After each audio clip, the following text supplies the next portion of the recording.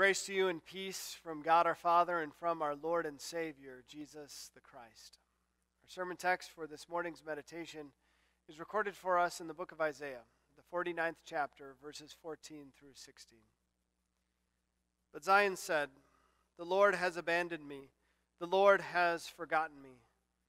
Can a woman forget her nursing child and not show mercy to the son of her womb? Even if these women could forget, I will never forget you. Look, I have inscribed you on the palms of my hands. Your walls are never out of my sight. Lord, these are your words, and therefore they are your truth. We ask that you'd increase our faith through them. Amen. Dear fellow redeemed, how familiar are you with stretch marks? For those women who are watching today who've had children, you probably are very familiar with stretch marks. Stretch marks are marks that can appear on a woman's body as she is pregnant with a child, as the skin is stretched on her abdomen. And those marks can form and sometimes remain permanent even after that child is born. I think most women probably view stretch marks as something that is ugly. And they do whatever they can to apply lotion during pregnancy or anything else to prevent those marks from forming. And of course, if they're still there after pregnancy, they'll do whatever they can to cover them up. But in some ways, stretch marks are beautiful because they are marks on a mother's body, indicating what she went through for her child. That pregnancy over those long months, they show her love and concern, her care for her child. They testify as marks on her own body that she might never forget the child of her womb.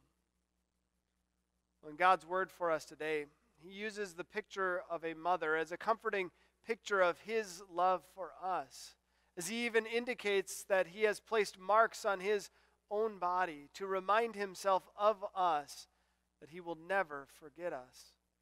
So today, let us take up the theme that God will never forget you. The context of our reading for today is found in the book of Isaiah. And Isaiah recorded these words some 700 years before the coming of Christ.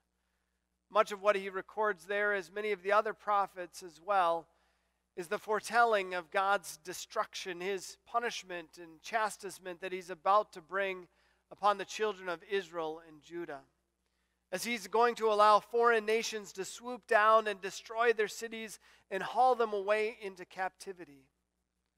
And why? It was because his people had fallen into adultery. Just some examples of this we see in the king of Judah, as he even establishes an altar to a false god even in the temple of the one true God, as he even sacrifices his own sons to the fire in worship of a false god. And that's just the tip of the iceberg, as the rest of the people too were falling into adultery and had very much so forgotten about the one true God. As we turn the pages of the Old Testament, it's maybe hard for us to believe how many times God's people turn away from him in idolatry. It seems that they so easily forget him, yet how could they? Because God did so much for them. We think about how God rescued his people out of Egypt with incredible miracles, those 10 plagues, and the dividing of the Red Sea as he led them safely through to the other side, and then caused those waters to come crashing down upon Pharaoh and his army. Yet they find themselves not so long after at the foot of Mount Sinai, and they watch Moses ascend the mountain to go and speak with God. And so quickly, they forget about Moses and they forget about God just over in the course of a few weeks, and they turn to Aaron and they ask Aaron to form a god out of gold for them, that they might bow down and worship that idol. How could they do it? How could they forget about God who had provided for their physical and spiritual well-being? Don't we see it today too? We see it in our own world as children rebel against their parents. Parents who provide everything for them, who give them life. Parents who give them food and clothing and shelter, everything, yet they turn against them. We can think about the employee who maybe speaks badly of his boss or employer, even though that employer is providing for him sustenance for himself and for his family, giving him his paycheck every week. We can think about a husband who cheats on his wife, who's been nothing but loving and faithful and caring to him. Sometimes our own actions don't really make sense because they go against the ones who care for us and provide for us so much, but especially concerning God. We can think about times in our lives when we've been very prosperous and successful. Maybe times when we felt that we've accomplished so much in our work. Maybe we've gotten a raise in our job or career. We've patted ourselves on the back. Look at what I've done with my talent and ability. Look at my success. Or maybe concerning our health. As we pat ourselves on the back again, look at how well I've taken care of my body with diet and exercise. This is why I've avoided sickness and stayed so healthy for so long. Or maybe concerning our kids. Look at the great success they are. It's because I put in the time and effort with them. We overlook the fact that God provides talent and ability. God provides us with our bodies. God has provided us with the means of taking care of our children. In our own lives, yet, when things can be going so well, we can forget about God, or maybe at least just regulate Him to about 1 hour a week on Sunday morning. And that only if it doesn't interfere with the schedule of the rest of our so busy lives. It's maybe only times when it's taken all away that we begin to realize everything that God has done for us. It's just as a parent who sometimes allows their child to experience hardship and suffering for their own good, to lead them back to the right way, so also God at times can allow sorrow, suffering, traumatic experiences to happen in our own lives. Think about this current situation that we're in our world. It seems that everything's been turned upside down as we're so worried and so afraid when it comes to dying because of this virus, or maybe getting sick, or maybe losing our jobs, or losing our retirement accounts, everything that we've worked so hard for. It all comes crumbling down. We can grow worried with concern, and we can see how little we can actually do to care for ourselves in our own lives. We maybe also ask the question, where is God? Has God abandoned me? Has God forgotten me? Realizing that we certainly deserve it, because so often we forget about Him in our own lives when things are going so much better. But despite all of this, and especially during times of suffering and sorrow, God would direct us back to Himself. And He gives us some incredibly comforting words as He spoke to His people so long ago through the prophet Isaiah. As He gives them, and He gives us the picture of a mother who cares for her children. He says this, "Can a woman forget her nursing child and not show mercy to the son from her womb? Even if these women could forget, I will never forget you." It's a beautiful picture of a mother, isn't it? It's been said that the connection between a mother and a child and its father is 1,000 times greater between a mother and child than the father and a child.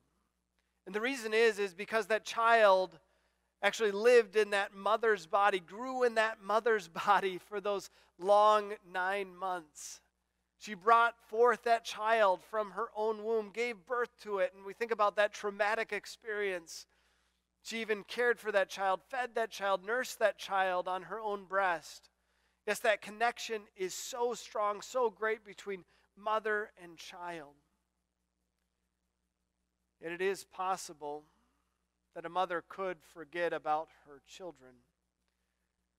We think about in our world today how these sorts of things make headlines in the newspaper. If a mother abandons her child in a dumpster, or maybe even takes the life of her own children, we think about how our own society views that as so horrific because this sort of thing never happens. Mothers love their children and will do anything for them. This is for sure the exception and not the rule. But God isn't focusing on the negative here in our text for today. Those exceptional cases when a mother abandons her child or even takes the life of her own child. But he's giving the positive example of a mother who cares dearly for her child with unconditional love. It's been said of a child whose face is disfigured, or maybe even just plain ugly, that he has a face that only a mother could love. And how true it is. Mothers overlook many faults and flaws. I think of the many times that I've seen on TV horrible criminals that are accused of terrible crimes, of murder and rape, and yet their mother is still there at their side. Even though the world might forsake them and point the finger at them, the mother is still there, wants to support her child. This is the picture that God gives to us of himself and his love for us. It's the picture of a mother's love for a child. That unconditional love, no matter what, that he will not forget about us, that he will not abandon us ever. And he goes even further in our lesson for today as he says this, "Behold, I have engraved you on the palms of my hands." The picture God uses here in our text is the picture of tattooing. Now, tattooing was something that God had forbidden for the children of Israel in the Old Testament. They weren't supposed to place tattoos on their body because it was something that the heathen nations around them did in order to worship their God or to worship the dead. Yet God gives us this picture of tattooing, that he engraves his people Zion on the palms of his hands. Now, it's interesting that both in the military and also among civilian employers, that you see that they don't usually want to recruit or hire employees that have tattoos on their hands. And the reason is that other tattoos on the body can usually be hidden pretty well by clothing. But your hands are something that you work with every day. They can't be covered with gloves often. They need to be exposed. They need to be seen. They're always in front of you. So God also uses this picture that this mark, this engraving is placed on the palms of his hands to remind us that we are ever in front of him, that he can never forget about us. It's interesting that among the marks on the body, there are two different, very common marks that can appear on people's bodies. One is tattooing, and the other is a scar. It's interesting to note the difference between a tattoo and a scar. Usually a tattoo is something that someone intends to place on their body for a specific reminder.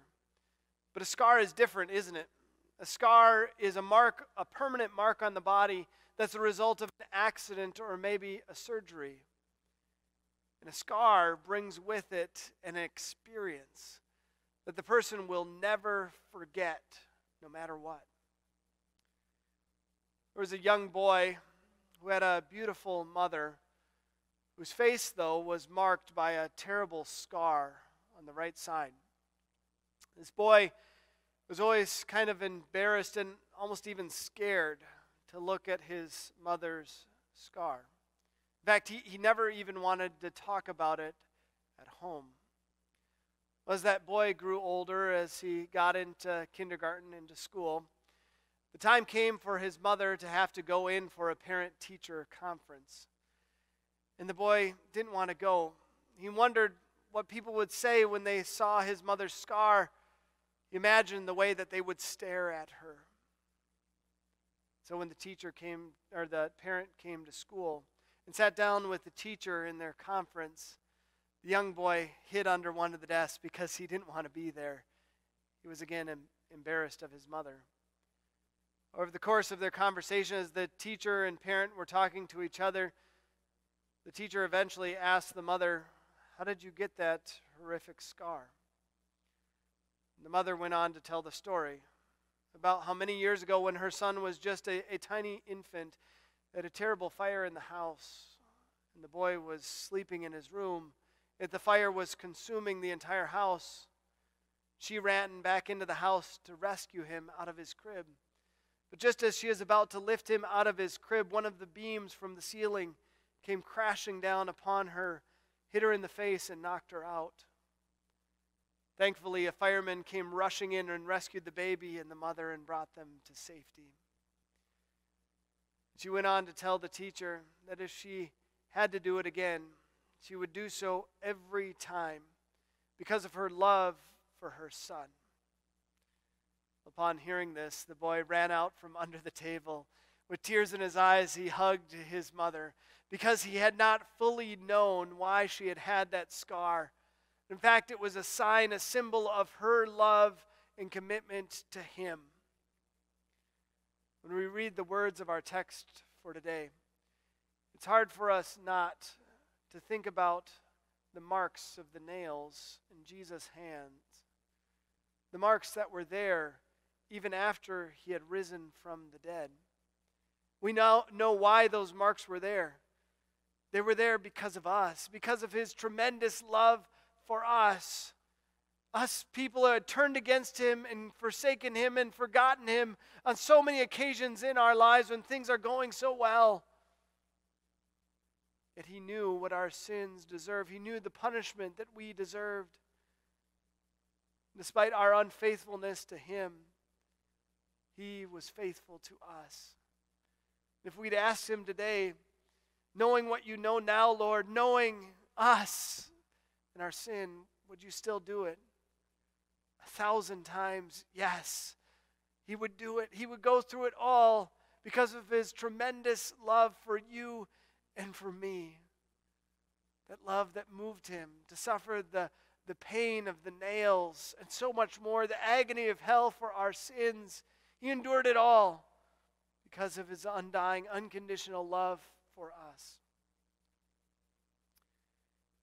It's on this Mother's Day we recall the incredible love that our mothers had for us, especially in bringing us through those 9 months of pregnancy, giving birth to us, caring for us at such a young stage in our life. We think about their unconditional love that they have showered down upon us throughout our growing years and even today. It's incredible love.